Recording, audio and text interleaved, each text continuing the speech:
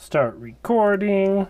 So there's these two very intelligent people that I was recently introduced to from the Twitterverse. And there's this guy, Kale Zeldin, and he's talking to this other fellow, Larry Chapp. Now, Larry Chapp is an interesting person.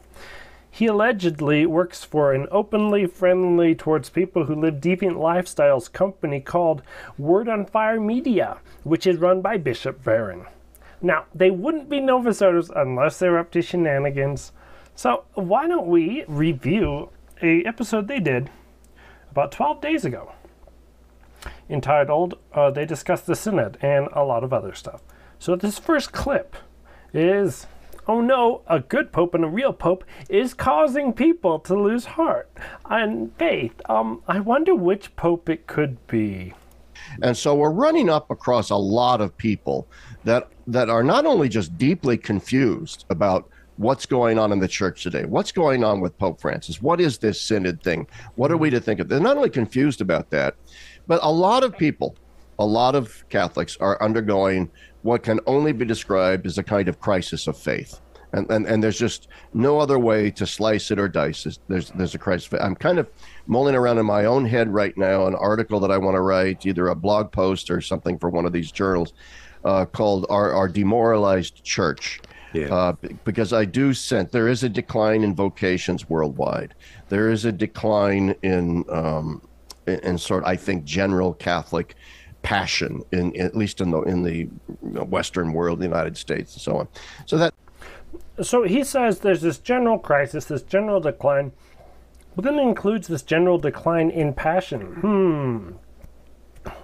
I don't know about you, but being passionate isn't something that neither of these two people really are, because they're not very Mediterranean. So, like, okay, that's fine. Go see some Italian Catholics. They'll be like, hey, I'm a Catholic. And you're like, whoa, the passion, the faith is alive. Oh. So he says there's a general crisis in the faith. And I always have to wonder, okay, what gives someone the right to say that there's a general crisis in the faith? And if there is a general crisis in the faith, what is causing this? Let me see. When did it all go bad? After Vatican II, But how he can't say, because he's a Novosodo Catholic, that it's the cause of it is Vatican II. So he's pretty much hamstrung himself. And we'll get to his opinions on things later. Let's go to the next clip. Now, the Zeldin fellow is going to say that everything the Pope Francis does is diabolically evil. He just uses different words, but that's essentially what he's going to say. And we need to remember, these two are Novosordos. An ear for discernment in terms of, well, what actually does that mean? What does he mean? And so I think that we have found, at least again from my vantage point, that there has been a little bit of a lot of mess and not a small amount of ambiguity in terms of what is being spoken. And so therefore you're left with, I would say that in the preceding papacies, where there was an attempt to use the organs of the church, especially, the documents, encyclicals, and exhortations, as a way of clarifying things. I don't think that is the case here in this now over decades-long papacy. I don't think that the documents actually are meant for clarification. I feel like there's something else going on. And so therefore you have to not only read the documents and sort of understand what's going on, but I think you have to watch. And I think the iconography of this regime, this papacy, is really something you must pay attention to. Now, it is interesting to note, right? This is, they're pretty much wanting to discuss the Synod. And the big problem with the Synod wasn't that the Synod was extremely evil. The big problem with the Synod is that it allowed to open the door a little bit more so that evil could happily sit in the room quietly in the corner. And everyone was like, no, don't pay attention to the evil in the corner. It was all a big gaslight, essentially. But not a small amount of ambiguity, and, quote, I don't think that this is the case here. So they're saying this about the official acts of the papacy, that the papacy isn't used to clarify things, it isn't used to guide things, it isn't used to lead things. He says, quote, I don't feel the documents are meant for clarification. They're meant for agenda. Yes. this is one of these problems that the Novosordos have that they still haven't quite figured out how to deal with. It's almost as if he's 99% sure Francis isn't the Pope, but he just can't say those words because that's going too far. And we all know, good citizen, you must never, ever think that Francis is not the Pope. But the reason why I love to play stuff like this is just to give you the raw take. This is what intellectuals are saying publicly about the church they believe to be the indefectible bride of Christ. Oh yes, his papacy, which is the head of the church, isn't being used to guide the church. Well, what's it being used to do? Destroy it? Ah, okay. Oh, by the way, we've got some lovely coffee de Vita. Some good sugar. And so this next clip, the context is that, or the summary, I guess, Francis has never said anything heretical ever. And if you ever think that he has, then you are probably Satan. Get Sadevacantism right out of your head. We won't even think about it. We can't debunk it, of course, but we won't even think about it. Pay attention to the iconography of this Pope more in many ways than what he says. I mean, because he's not a heretic. I will defend to the hilt the fact that he's not a heretic. And I think he's deliberately avoided saying, sort of in teaching, formerly heretical. As my wife says, actually the fact that this Pope seems so theologically suspicious only underscores the guarantee of the Holy Spirit that the papacy will not fall into formal heresy. Because left to his own devices, he just might darn well do that. But I think even Pope Francis has a kind of sense of not wanting to cross a certain Rubicon, not wanting to cross a certain boundary. And I don't know what his motivations are, maybe just to avoid schism, a practical prudential judgment. But I'm grateful for the fact that he hasn't crossed that. At least that's my assessment. That's my judgment. But nevertheless, that's my assessment. That's my judgment. Isn't that wonderful? Lay people are allowed to, in the Catholic Church, say whether or not they think the Pope has crossed the line, and that is how we know whether or not he's the Pope, because lay people say this. Now, Larry Chapp here is an actual doctorate in has a doctorate in theology, so he has no excuse to not know that Vatican II changed some of the essential teachings of the Church. This is such a grievous issue to these to these Novosordoites that they end up making really ridiculous and outlandish claims. As we're going to look at, this Larry Chapp fellow has a blog, and we're going to read in the latter half of this episode part of an essay that he writes.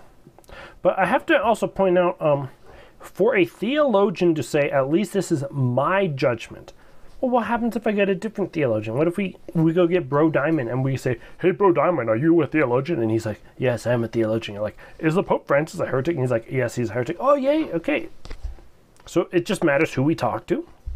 This is a terrible, terrible, absolutely terrible way to do theology. Don't do theology that way. So we're going to go to Ascent to Mount Carmel with their great playlist, Funny Things Popes Say. In the 28th chapter of the Gospel according to Matthew, Jesus instructed his apostles, "Teach ye all nations, baptizing them in the name of the Father and the Son and the Holy Ghost, teaching them to observe all things whatsoever I have commanded you." In the country of Georgia, there are 3 different rites of Catholics: Latin, Armenian, and Syro-Chaldean. This last group has its roots in Syria and Iraq, where their largest communities reside. In Georgia, there are about 10,000 people belonging to this rite, and the Pope wanted to meet with them to pray for peace in the Middle East. According to Vatican Radio, during this visit, the question of ecumenism and the problems it can pose was another issue discussed by the Pope that had been mentioned earlier by one of the speakers. Pope Francis told his listeners never to argue with their Orthodox friends or neighbors, and especially warned Catholics never to try to convert them. He described proselytism as a big sin against ecumenism and encouraged his audience to be on friendly terms with Orthodox believers, to perform works of charity together, and never to condemn them or refuse to greet them on account of who they are.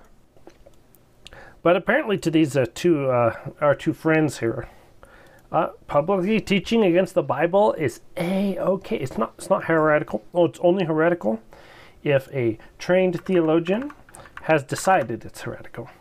Okay. So in this next clip, Bergoglio loves heretics.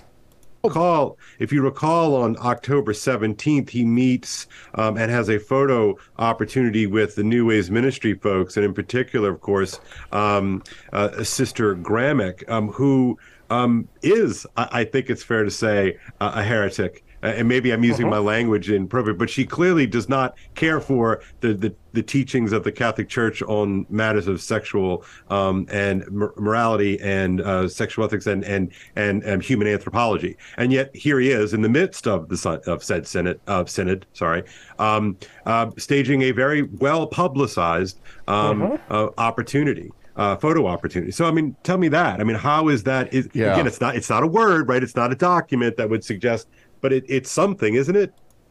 It's something that the guy we believe is the infallible head of our church publicly associates himself with the intention to do what?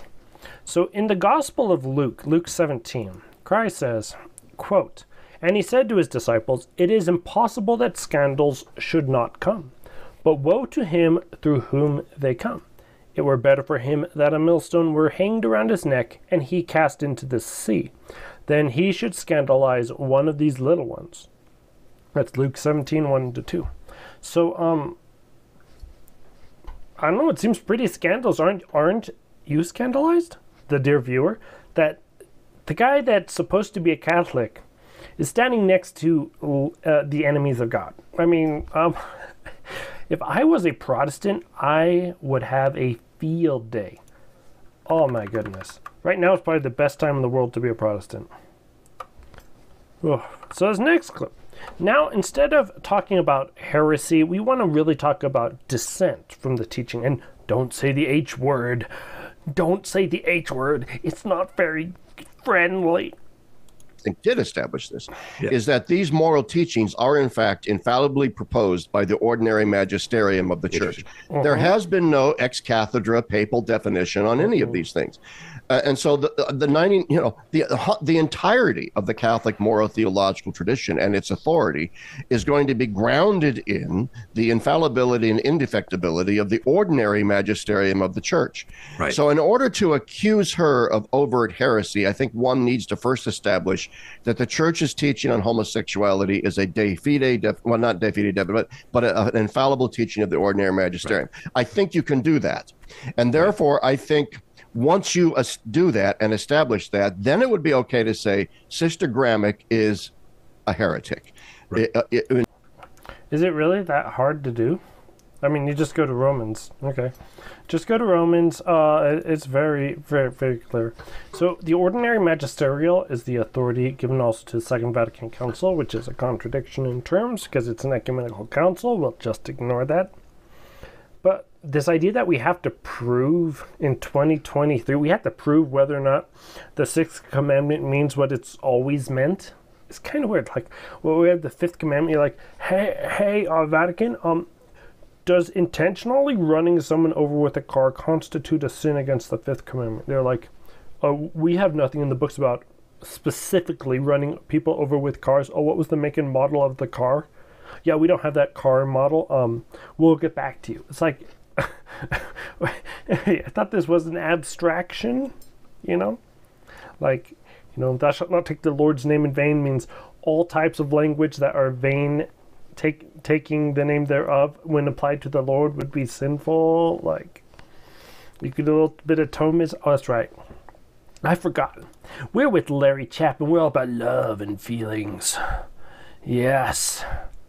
So, let's get to the next clip, which is 13. That's not 13, it's 20.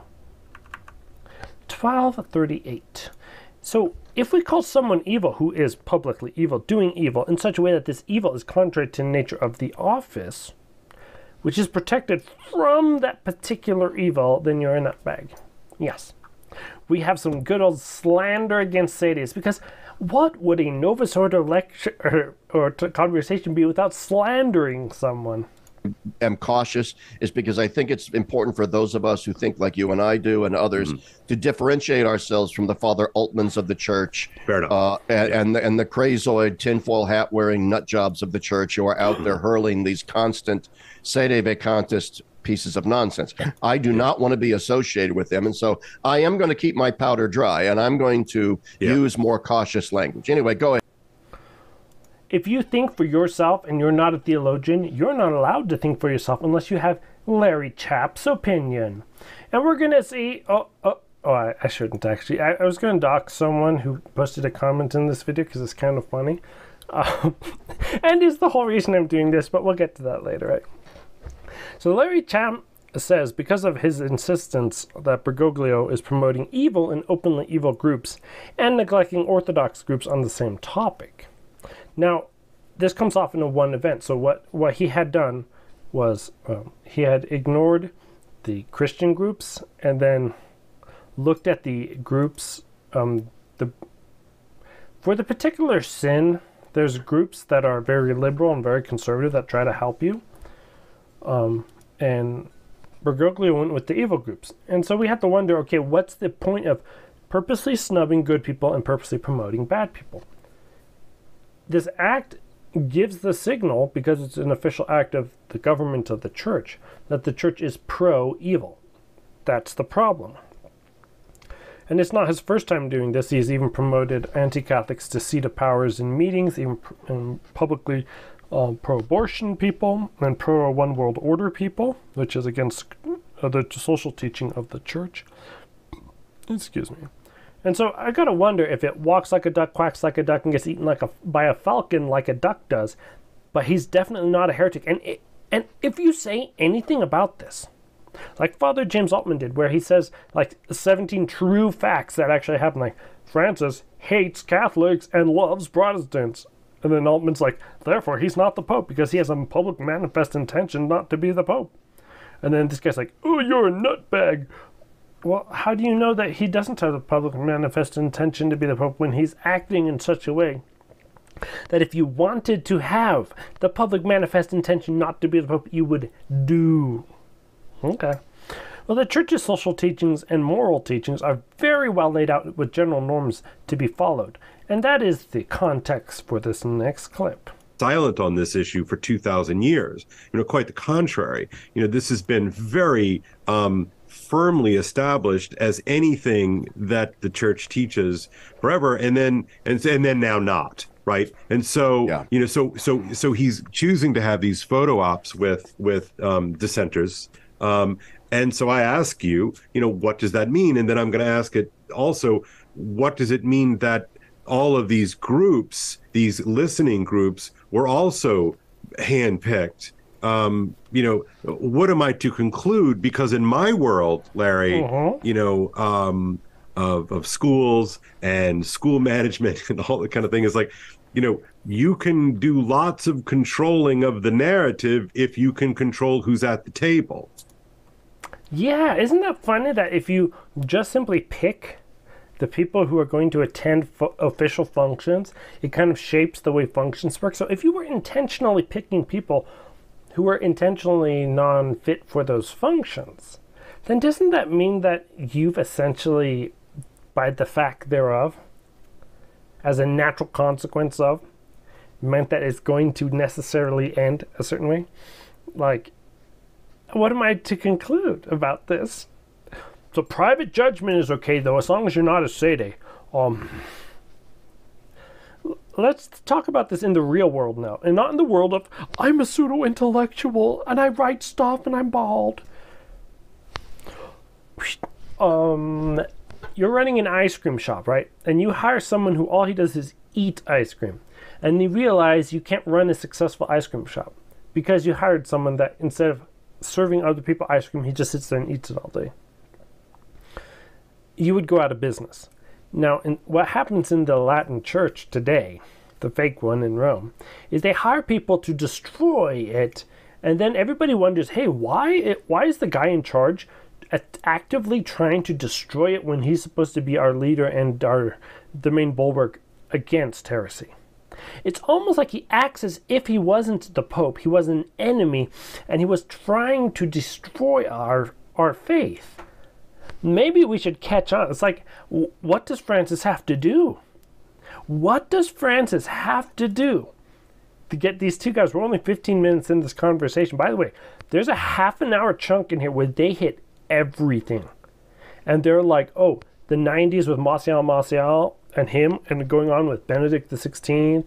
There's stuff with Ratzinger, there's stuff with Francis, and they're like, yeah, what's up with all these people? All of these last popes, all of them have been absolutely horrible, protecting evil people. Oh, well, but they're definitely the Pope. In fact, that's how you know they're the Pope, because they're protecting evil people and they're still the Pope. That's how you know it. Yes, as they say, personnel is policy. Absolutely. And so, as I said in my last, I hate to keep referencing my last article. No, that's okay. This is a different medium, Larry. We're talking about is in there. As I said, I'm really kind of sick and tired of trying to figure out what Pope Francis is all about. Who the heck knows? One day he's saying that the LGBTQ ideology is a form of ideological colonization and he condemns it. And the next breath he's saying, hey, Sister Gramick, James Martin, Cardinal Hollerich, you go, girls. Bless your work. Bless your work. I'm blessing your work, even though you all say the church is full of it on these issues. Oh, that's funny. He's actively promoting the enemies of the church, and personnel is policy, and his policy is an official act of the church, which is protected by the Holy Spirit if he actually has the faith. By the way, that protection of infallibility doesn't mean that it's like the best way to do things. It just means it's safe to follow. That's what infallibility essentially means. Like, what is there left to say? These two have given the case against the Novus Ordo Church. This is literally the case. Why can I visibly see the people who are supposed to be protecting the faith doing the exact opposite? In my last show, not my last one, it was 2 months ago. I talked about how Ratzinger intentionally lied about Fatima. And it's like, well, if Fatima is an approved apparition and someone who's a pope is also the same person who was lying about it before, maybe he's still lying. And can popes lie? This is a serious question that Novus Orders need to ask themselves. If the pope is capable of lying, doesn't that mean he's not the pope? Well, let's continue on with this. So someone wrote to me and says, is the Pope bipolar? No, he's not bipolar. I think he's playing a long game, and I think you're onto something important here. Oh. I don't think he has taught formal heresy, but he has empowered a wing of the church that does teach heresy. And that is deeply problematic. And so, as I said in my article, I can't figure this Pope out, but he's elevated all of these dissenters to positions of authority. Therefore, you connect the dots, you do the math. You don't have to be a rocket scientist to figure out what's going on here. And what's going on here is that what Pope Francis feels like he doesn't want to achieve through papal fiat, where he just comes forward and says, I hereby change all the following doctrines. He doesn't want to do that. He wants it to happen via a kind of ecclesial drift. So when he literally did that in Amoris Laetitia, it didn't count. When he did that in Traditionis Custodes, it didn't count. When he did that by updating the Catechism of the Catholic Church, all of those are fiat. He just updated, oh no, death penalty. We just decided to get rid of death penalty because of human dignity. Yes. That wasn't reading the room. That wasn't understanding what he's up to. He literally, by fiat, has done so much that he's not a pope. He does these crazy synods every few years, and he purposely dangles in front of the conservatives. Oh, I'm going to bring in the women priests. Oh, here they are. And they're like, oh, read, put the lines up for yourself. Don't be a sadie. Oh man, if only I had a crystal ball. I should go down to the local seer to help me understand who this Pope Francis guy is. Eh? 99% of everything they believe the Pope does is wrong. But that 1%, that's the part that's protected by it's protected. It means he's still the Pope. It's like, I hate to actually use it in your daily life. Like, you're working with someone and you're like, oh, he only screws up the orders to this ice cream place 90% of the time, but 10%, he's still good, so he's still good. Don't run a business that way. We need to recall that Pope Honorius, as Nova Sorta Watch has pointed out, in the case of Pope Honorius, that Pope Honorius was excommunicated because he didn't actively use his resources to fight heresy by the Sixth Ecumenical Council. And that was repeated by the Seventh and Eighth Ecumenical Councils, purposely affirmed. So, there's the precedent in the Catholic Church goes the other way, not in favor of Larry Chapp, but against him. But, he's a professional theologian, so whatever he says is probably true. So in this next clip, Dr. Chapp is going to tell us just how out of touch the man he believes is the infallible head of his church. Take Catholicism to the streets. Status quo, suburban Catholicism is a dead end. I write about that all the time. Yeah. I was hopeful. Yeah. Come on, let's re-weird Christianity. Let's re-wild Christianity. Let's have some street saints again. No. Apparently what he means is, let's just upset all of those backwardist conservative stick-in-the-mud Catholics, and let's put into positions of authority all of those Catholics who simply want to bless the secular zeitgeist. That's what this synod was about. That's what the Rupnik affair is about. That's why he drags his feet in all these sexual abuse cases, because in point of fact, he doesn't care. He doesn't care about sexual sins, sexual abuse. I'm going to say that bluntly. His track record shows he doesn't care. Wow. His track record is he doesn't care. That's a pretty mean thing to say about someone you believe is your infallible head. But let's compare that to politics, right? Make it cool to be a Republican or a Democrat. Let's bring federalism to the streets. Let's get the Malays out of the suburban middle class. What everything he said in this video, this Larry Chapp fellow, is important.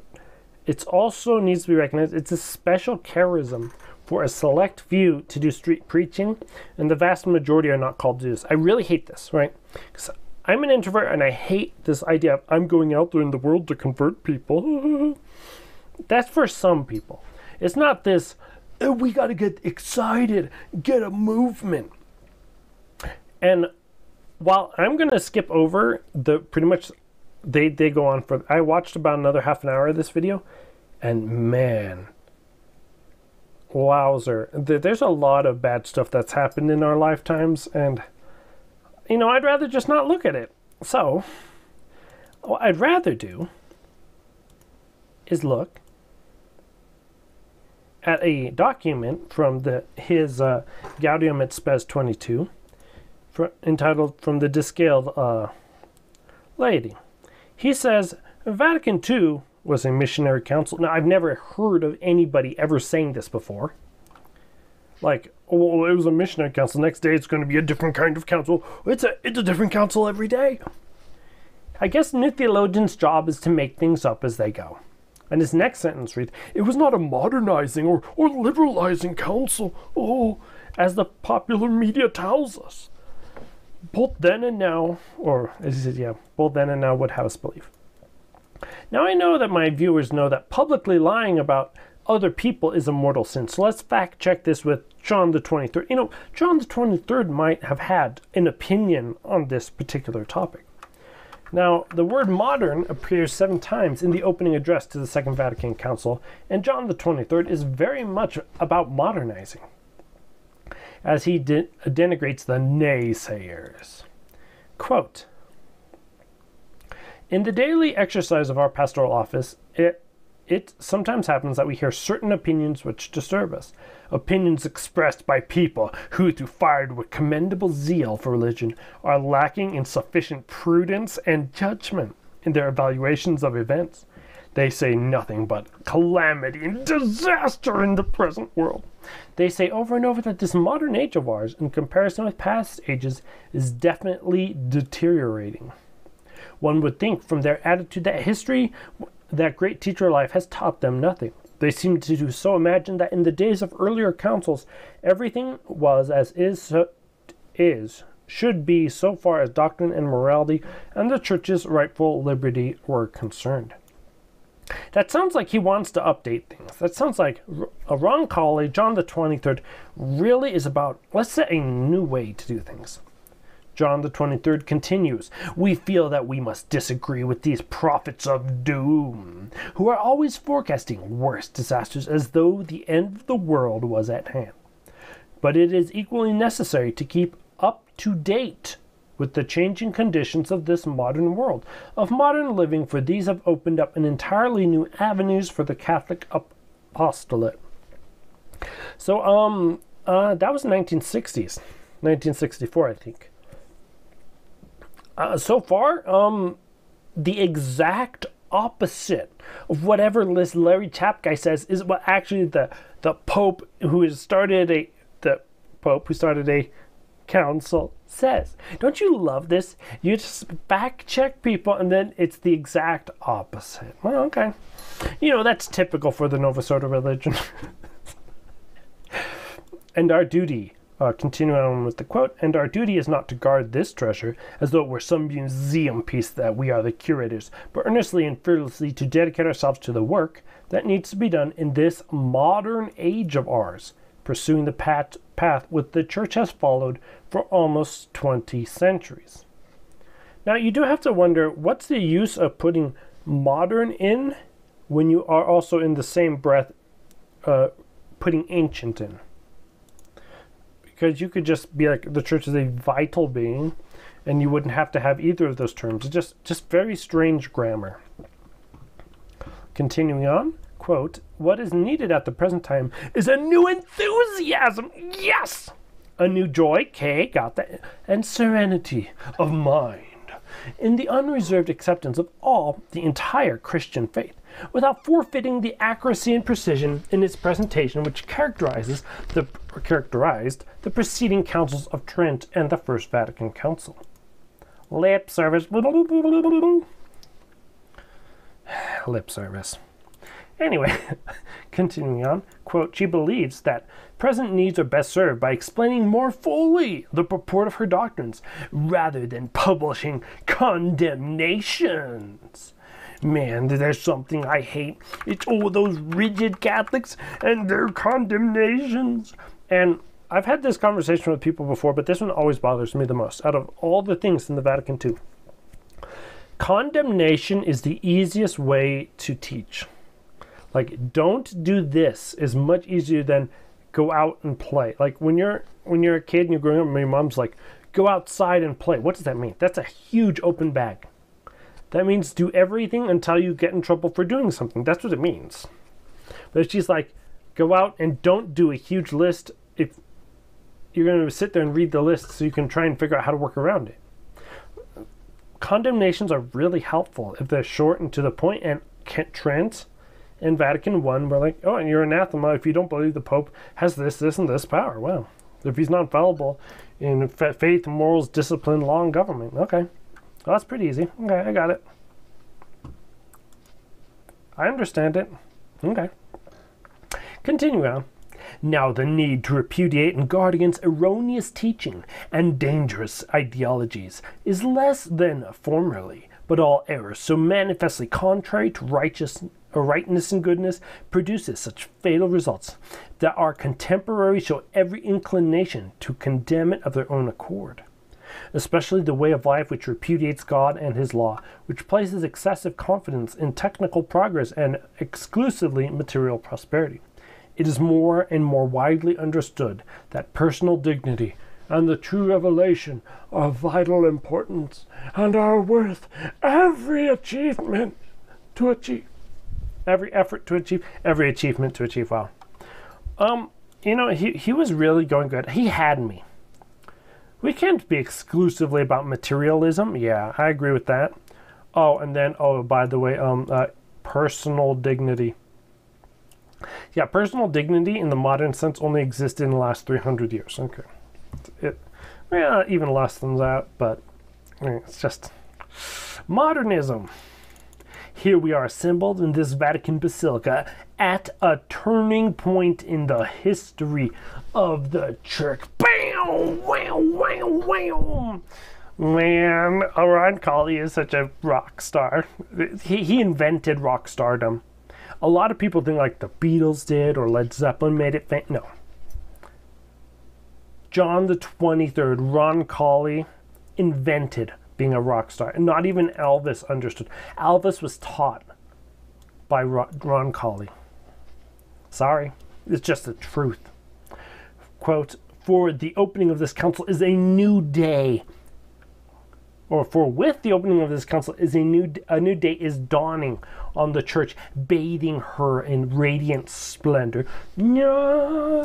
Yet this dawn and the sun in its rising has already set our hearts aglow. All around is the fragrance of holiness and joy. And the American way. So I picked out a few of the interesting opening lines out of the opening statement from Ron Colley. It's clear that he's a theme of optimism, newness. He's eager to set up the false church and destroy the church of God. So whatever Dr. Chapp said after his opening two sentences, which was so wrong, so dumb, that anybody with a brain, cough, cough, avoiding Babylon's Anthony Abate, please grow a brain soon. Anyone with a brain would immediately know that this Chapp guy is ridiculous. He's terrible. And he's not a Catholic. But continuing on with Mr. Chapp, this effort failed. It failed because the council could not follow up on this call to holiness with concrete directives and pastoral proposals. It all remained vague and open-ended, which allowed the progressive faction of the church making free use of the media to pitch the council as a modernization that sought to conform the church to the world rather than the world to the church. Close quote.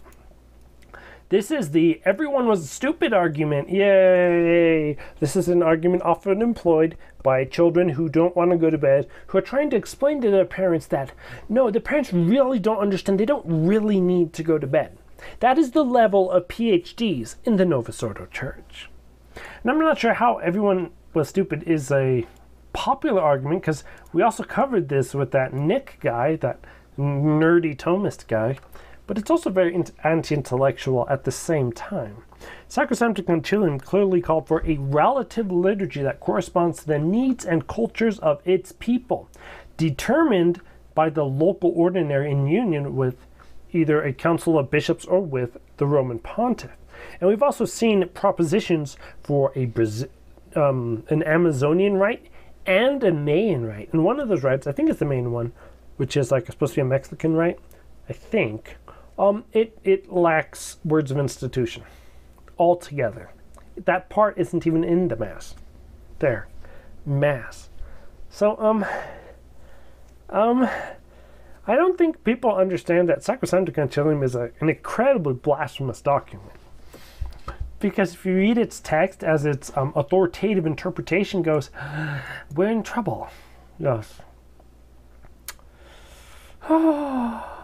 Now, you can always have the argument that there are more than one interpretations to any of the documents of the Second Vatican Council, and I agree with that. There are more than one interpretations of the Second Vatican Council. That's the problem. It's not that there's an orthodox and a non-orthodox. It's that if you put two things next to each other, one's evil and one's good, the evil thing will corrupt the good thing. So the next big quote. The council, therefore, like all councils, had its imperfections, which were all rooted, as I have said before, in a double naivete, namely a naivete with regard to the strength of the church's faith life, and a naivete with the alleged goodwill of secular culture to engage with the church in dialogue. What is he drinking? America has always been a pro-Protestant country. He lives in a pro-Protestant country. There has never been a time, except maybe in the end of the 1940s, beginning 1950s, where the Catholics were more united than the Protestants and held more of a political sway than the Protestants. Like, it's just always been. The whole heartland of the country is called the Bible Belt because they're Protestant majority. Like, We thought that if we were nice to people, then everybody would just love us. Oh, and then they didn't. That's why the council failed. Oh, it wasn't our fault. I guess this whole ecumenical council thing also never got to him. It's an infallible council. So, see, the way it works is all the bishops get together with some theologians and they say, these are the things that we need to correct.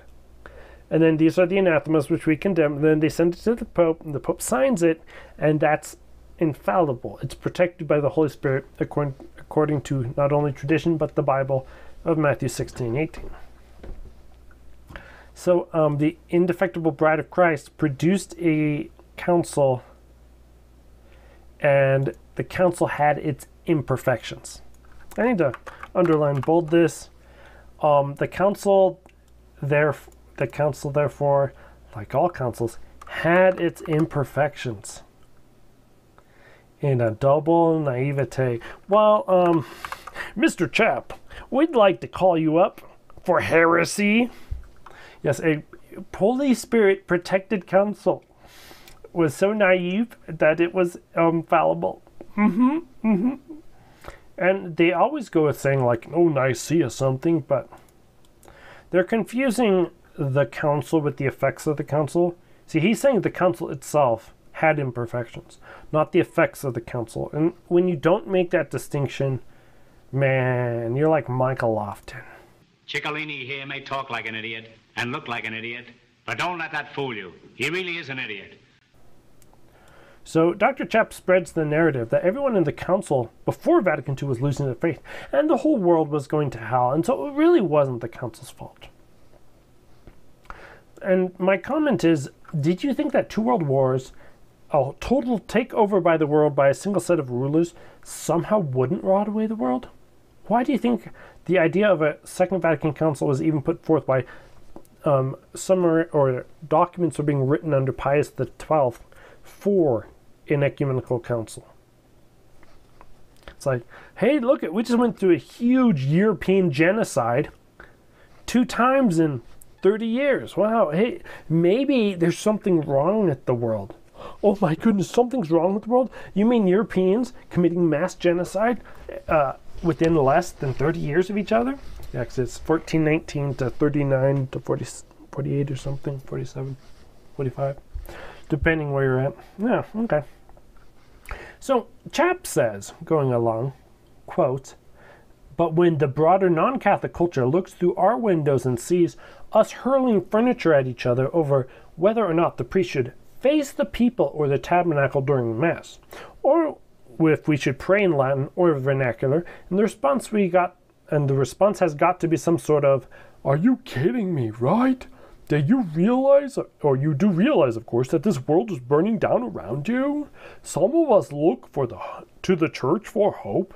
Is this the best you can do? That's how Chapp imagines Protestants. Most Protestants are like, yes, they're fighting, yes, that means we're better than them, yes. That's what Protestants actually do in real life. Okay, they're not like, the Catholics aren't here to help us. So, the issue that I was coming across when I was reading Chapp's, how do you not change your last name if your last name is Chapp? That's crazy. Oh, it's spelled with 2 P's though. Hey, Chapp, I wasn't talking to you. And he's like, oh. Hey, fellow. And he's like, huh? Anyway, Dr. Chapp clearly believes the Novus Ordo Missae is bad and needs to be reworked. That alone is enough for sedevacantism. Oh, but, you know, we can't use our brains. Only brains that say Francis is the Pope, and I need to get paid for being a bad theologian. Yes.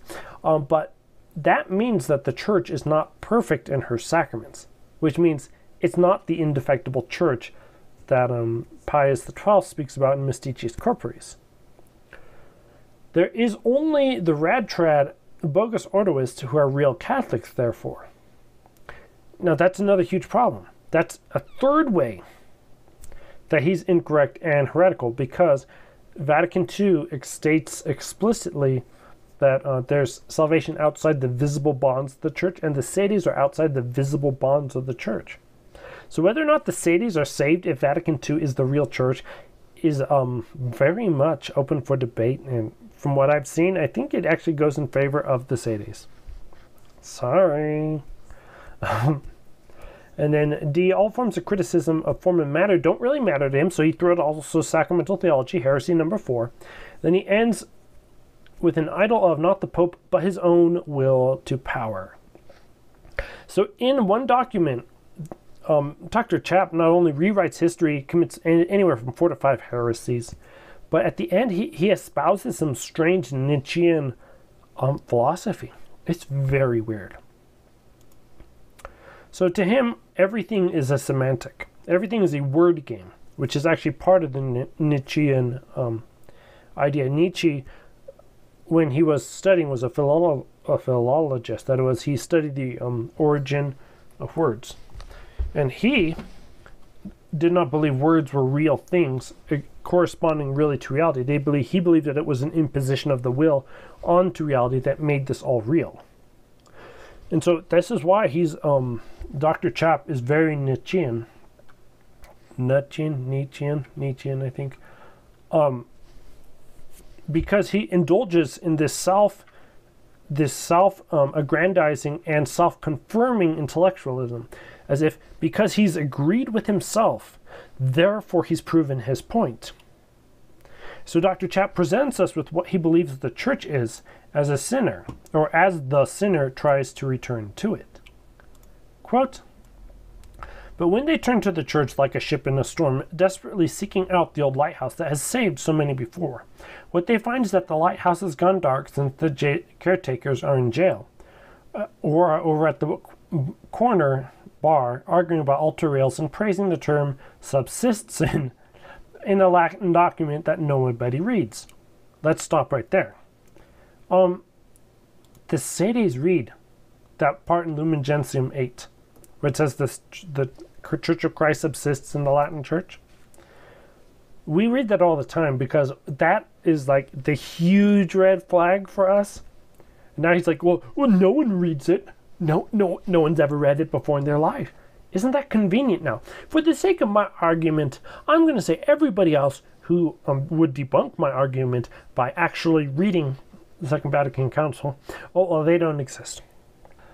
Continuing on with the quote, "The in-house nature of our degraded discourse is a failure of our missionary vocation, no matter how important such debates are in an absolute sense." So no matter how important the debates are in an absolute sense, it really doesn't matter because we're not being missionary. So the Mass, even though it's absolutely important, it's not absolutely important at the same time unless we're also absolutely doing this missionary vocation while we're doing this absolutely perfect Mass.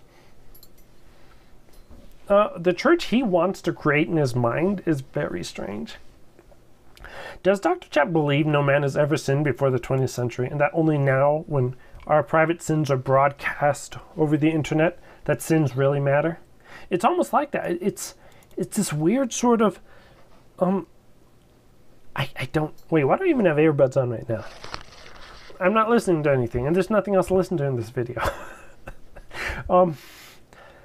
It's insane. I don't even know why he's grabbing these people. They argue, and their arguing makes me unhappy when they could be outside doing some good. Excuse me. Maybe we don't want to go outside to do some good until we have our own house in order. Maybe that's a better idea.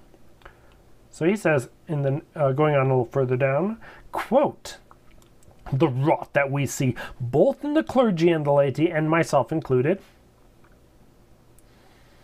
has robbed us of the joy of the gospel." The joy of the gospel, that's where everything is. "And has doused the flames of our passion to share it. Can we say that the liturgical debates are really about the best way to spread that joy?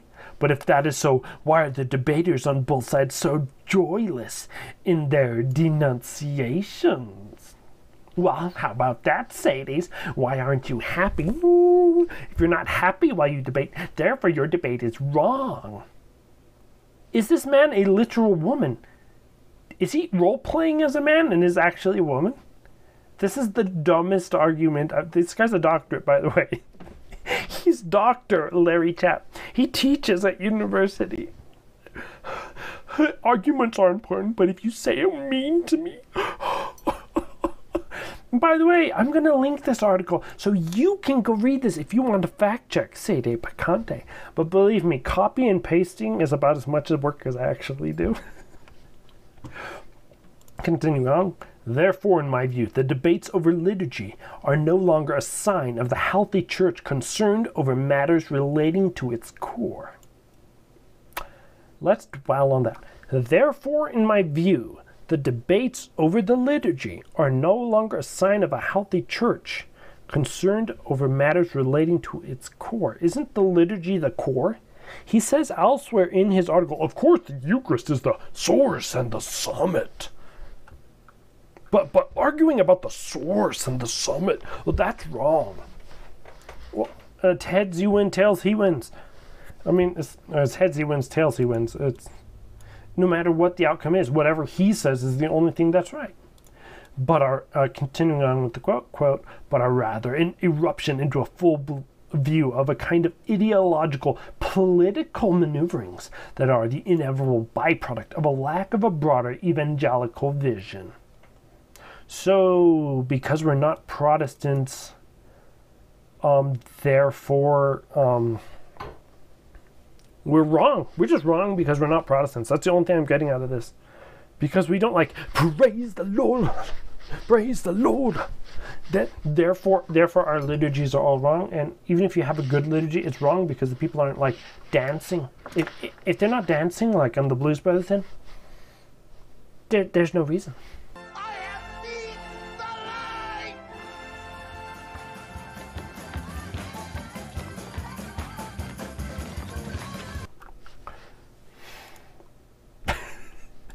Not only is El Chapo an evil, but he also doesn't understand liturgy or people with testosterone who like to argue. El Chapo's argument is, oh no, Mommy and Daddy are fighting over what prayers to say tonight because they didn't perfectly agree. That must mean the whole family is going to die. Well, why wouldn't we fight over this? We fight over what to eat, we all fight over where to go, what to watch, what to wear. But no, when it comes to liturgy, we're all angels. Oh, we've never ever fought before in liturgy in the entire Catholic Church. This man is like living in a different universe. Like go to anywhere, any place in the universe where there's option A and option B, there will be a fight. And the Novus Ordo religion has option all the way down. Let's see, A, B, C, D, E, F, G. No, it's option F.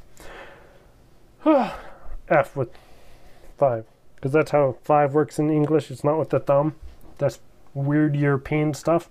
Don't do that European stuff. Anyway, continuing on with the article. Where a living and vibrant faith is is absent, the sacraments lose the fire in their equations and degenerate quickly into ritualized enactments of entrenched political enchantments. So just in case you thought I was like playing it up like, hey guys, I'm Sede Picante. I make personal remarks about people all the day long, which I do. But it's really just not that bad. No. This guy is so far down drinking the Kool-Aid that he's made for himself. He's gotten drunk on his own stuff. The sacraments don't work unless you're like, oh man, I feel the faith. I feel it.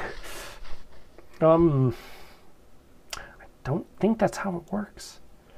Like, and I guess as soon as Mommy and Daddy fight, everyone just becomes an atheist. Oh, they don't have a perfect life. Most parents don't have a perfect life because it's really hard to be a really good parent. Which is why I don't like to touch on the subject because it's actually difficult. It's actually a technical subject. But Dr. Chapp believes himself that and it's so specific and applies so little to the real world that he might as well have just continued to tell him all his own arguments in the bathroom.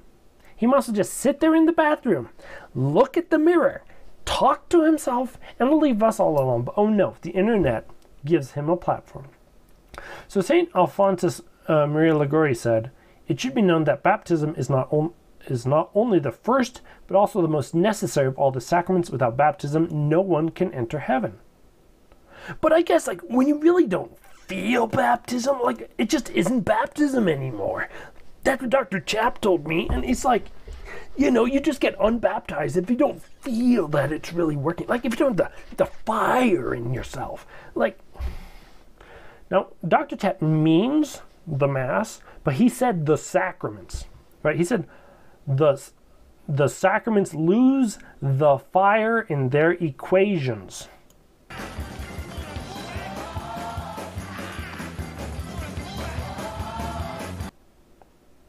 So yes, baptism just lost its fire. Baptism is no longer an indelible mark on the soul. This guy's a PhD in theology. Yep, this is what PhDs in theology do. Spread heresy. So, as we continue the article, which I find to be much more enjoyable than listening to him. Oh man, I get really annoyed at people when I write up all my notes, right? Then this effeminate sissy side really perks up as he looks at himself writing this essay in the bathroom and speaking each sentence to himself in the 3 mirrors which line his bathing facilities. "I get hate from traditionalists. Wah! I get 300 messages.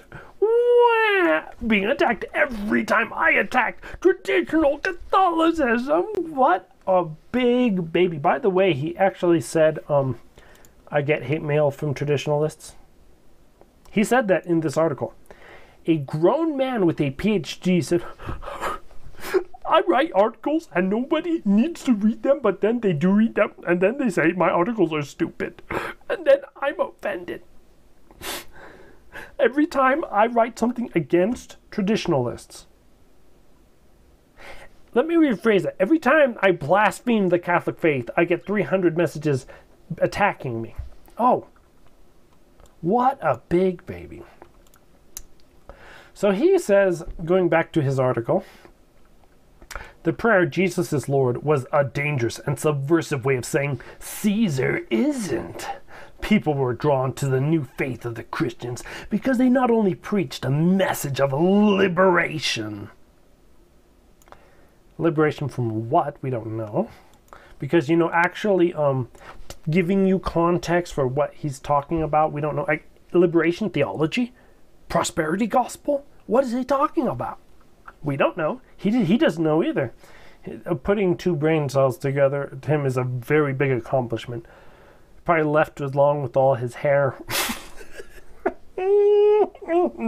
Got him. But also lived in a manner characterized by the deep holiness of a charity that was concretely manifested. The book of Acts shows us an early Christian community that shared all goods in common, placing the needs of the whole over the pecuniary largesse of the few. I would like to notice one thing, though. He actually has good grammar. He has every once in a while, I think it was 2 different words that I wasn't quite sure what they meant, and that's always exciting to know that some people have not grammar, it's vocabulary. He has a good vocabulary. Well, but I don't know about you, but there's this little book called the Bible, and it actually says the exact opposite of what he just said. You see, what he just said is saying Jesus is Lord, is saying, literally saying that Caesar isn't Lord. That's not what the Bible says. So in Romans 13, it says, quote, "Let every soul be subject to higher powers, for there is no power but from God, and those that are ordained of God. Therefore he that resisteth the power resisteth the ordinance of God, and they that resist purchase themselves to damnation. For princes are not a terror to good work, but to evil. And wilt thou then be afraid of the power? Do that which is good, and thou shalt have praise from the same. For he is God's minister to thee for good. if thou wilt do that which is evil, fear, for he beareth the sword not in vain. For he is God's minister and an avenger to execute wrath upon him that doeth or doth evil. Oh, the princes are not a terror to the good work. Oh. But if you do evil in the world, your punishment will either be from the princes of the world or from God. And from God eventually anyway. So it seems that, the power that's in the world is allowed to exist there by God. So, sorry, Dr. Chapp, maybe you should learn some theology. So to Dr. Chapp, the entirety of the Catholic enterprise is just a natural and whatever suits him today ideology.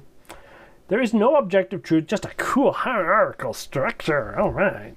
And of course, if you disagree with him, the biggest evidence for his position as being entirely true is that he experienced it. These eyes don't lie. If you feel God is there, then God is there. Okay, that's it. That typical of people who cannot abstract, they can only feel. Yes. Dr. Chapp. Okay, so he tells this story in this article. And it's so embarrassing. You just want to die. By the way, he wants to die in his own story too.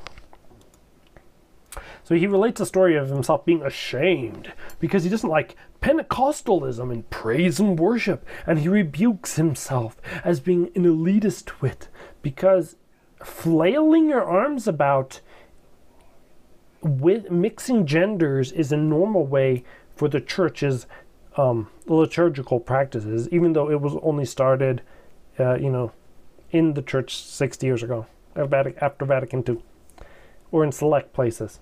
And whenever that showed up in history, it was condemned. Oh well.